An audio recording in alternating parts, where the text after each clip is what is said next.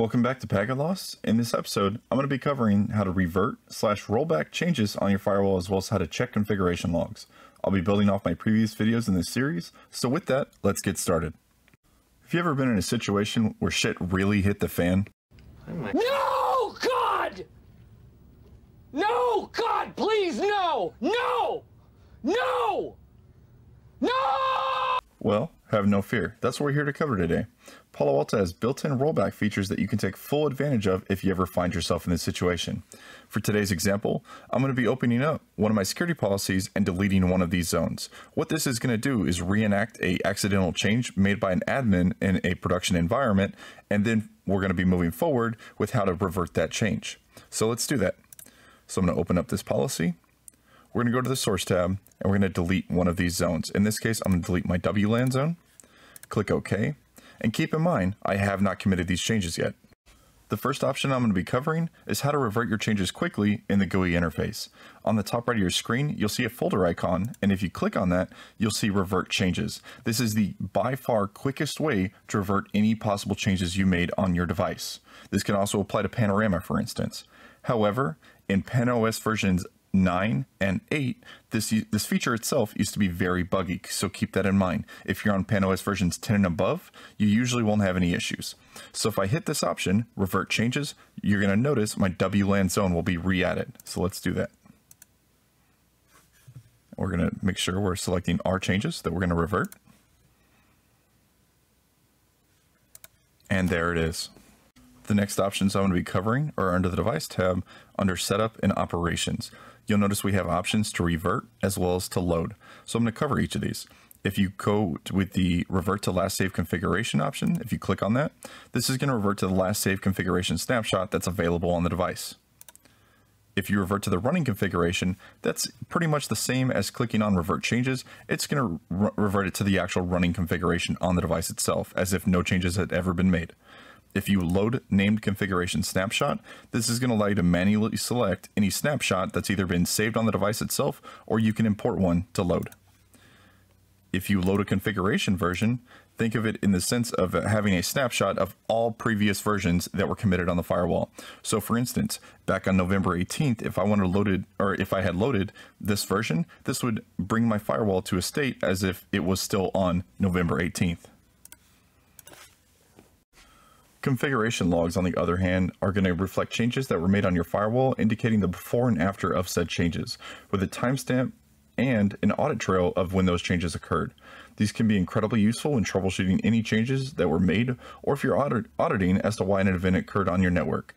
To note, you need to have all virtual systems selected for this option to show up, just like packet captures. So if we go to our Monitor tab, and you'll notice I don't have multiple virtual systems, on the left-hand side, you'll notice that there's an option under Logs for configuration. So we're going to select that. The easiest way to actually filter through your logs under configuration logs is going to be using filters. And the way to do this is by building them out, either by manually building a filter, loading a filter, or by selecting options within the logs themselves to generate a query, for instance. Let's say I wanted to build a filter. So in this case, we'll click on the Add Filter icon, and you'll see a log filter query generator to use. In this case, I'm going to build out a generic query for a receive time that is less than or equal to the value of November.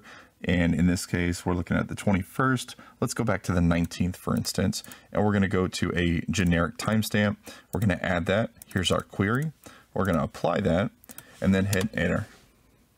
So now that we have a filter that we'll use in the future, what we can do is next to the add filter, you can actually save this filter.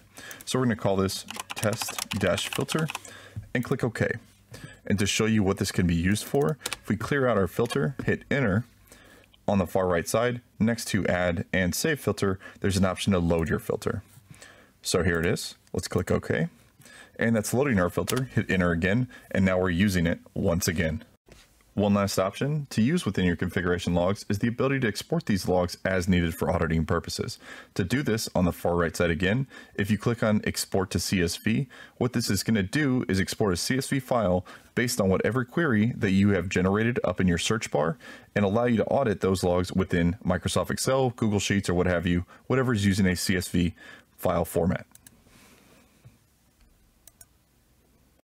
One last option to note under your configuration logs is going to be the full path before and after changes. So in this case, before changes on this path, there was no changes made.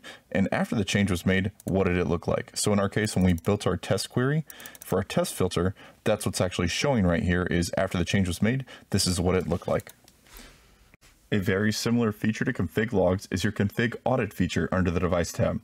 This will allow you to compare previous running and candidate configurations against each other. This can give you a much granular look into what configurations look like before and after changes were made, and is very useful for auditing purposes. So if we go to the device tab on the far left side under setup, high availability, and then config audit, if you click on this, you'll see the options available to you. So on the bottom left, we can see local running config, local candidate config, lines of context, and then an option to go to run these queries. So if we want to compare against previous versions, let's say a version that was previously committed on row 136 against my local candidate configuration, we'll do 10 lines of context and hit go. This is going to show us what changed between these.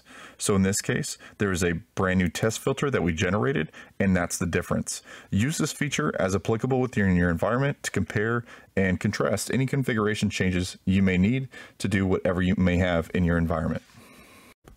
In conclusion, I hope this video helped you learn how to revert changes on your firewall, as well as how to check configuration logs. As per usual, I've attached some useful KBS articles to reference. Thank you again for watching, and if you have any suggestions, please leave a comment below.